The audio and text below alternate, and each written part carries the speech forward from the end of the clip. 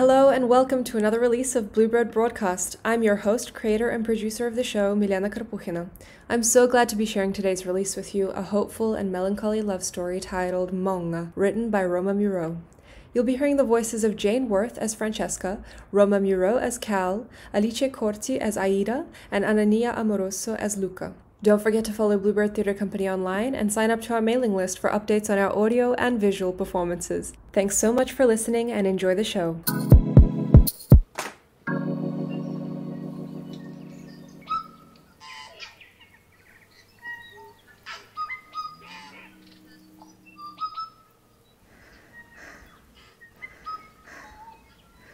Oh my god, the sun's barely up. Remind me why we're doing this? I read online it's best to come early on the mountain walk, especially this time of year. It's so cold.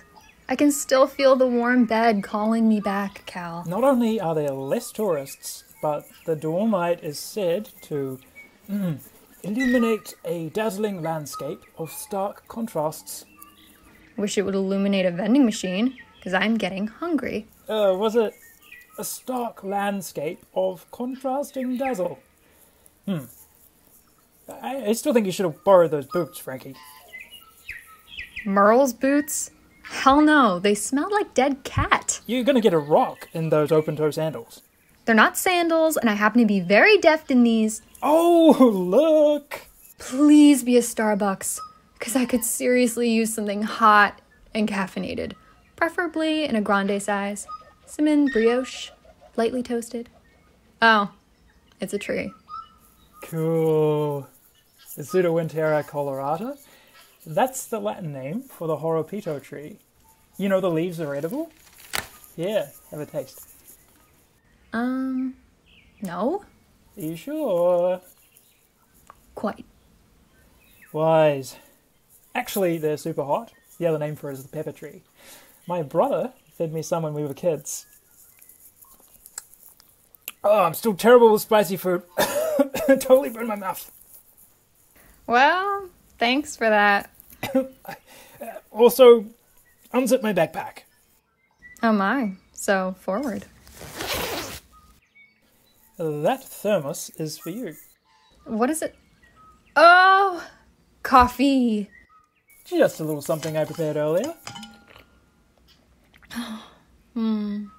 So good. Oh yeah, Cal, I love you. Come on, let's keep going.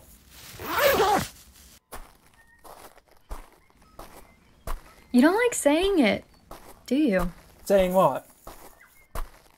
You know, love. You don't like saying I love you. That's not true. Oh, come on, Cal. What about the other night at dinner? Or when we shared that Snickers bar I stole from the gas station? To be fair, I didn't know that was stolen. Always tastes better stolen. Or when you kissed me after that stupid fight about the harmonica. All those times I said it, but you... It's not because I didn't.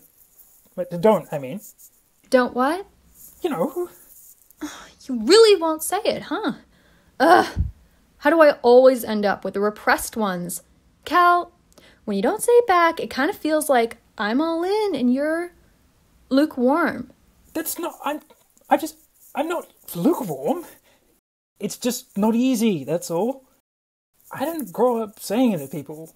As in, never. Like, you say it all the time. To your parents, to your friends, just about anyone. If I say it, it's because I do. Well, for me, I don't know, it costs me something. Wow. What? It does. Sometimes you're dumber than a box of hair. Just because I say it more often doesn't make it any less meaningful. What, do you think you're the only one that feels vulnerable saying I love you? Okay, good. Well, then I'm glad we can agree. No, we don't agree because you're still too chicken shit to say it. Well, I feel it. Well, then you should say it. No time like the present. You know what it is as well? It's you, Frankie. Oh boy, so it's my fault. You don't get it. Okay, so, you're incredible. And unbelievably beautiful and smart and funny. Like, these are objective facts. Ask anyone, me included. I miss you when you're gone. I like myself more when I'm with you. You're the coolest person I've ever met, or shared a Snickers with. Okay. And I want to say it all the time because I feel it all the time.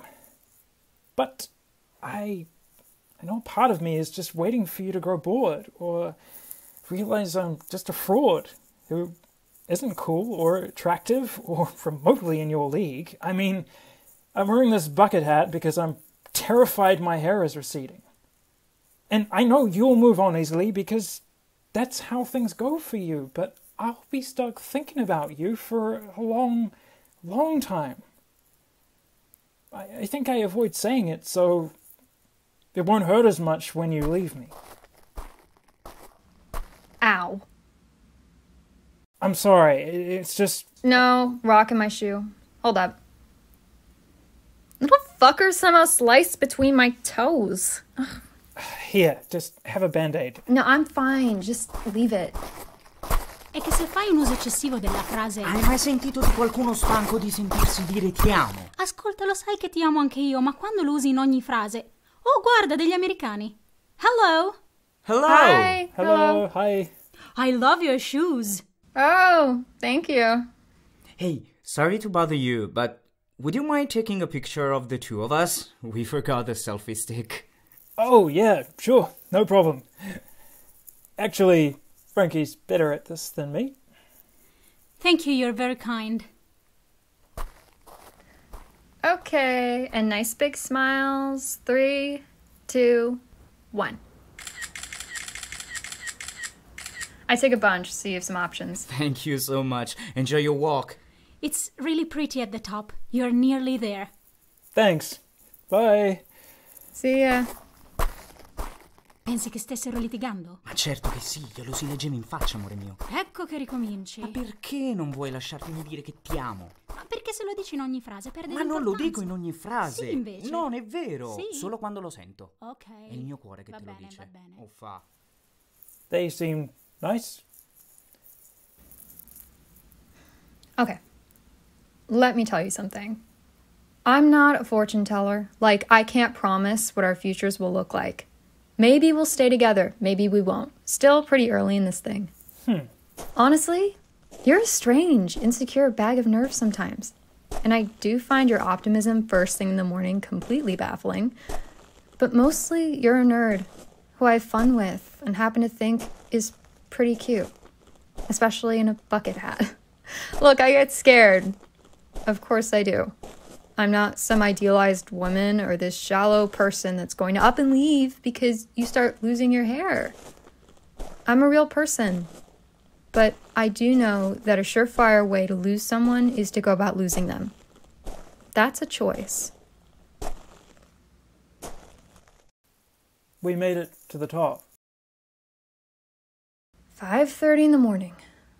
Goddamn. And of course, it's beautiful. Yeah. Everything's so fresh. Look, those mountains over there have snowy hats. Yeah. It's so huge. Almost overwhelming. If only I had the right phrase to describe this. Oh, a dazzling landscape of stark contrasts? Sounds about right. I wonder how many pairs of feet the mountains felt stop right here. Old as time. Makes you feel so small. Like kids. Cal? I love you. I know.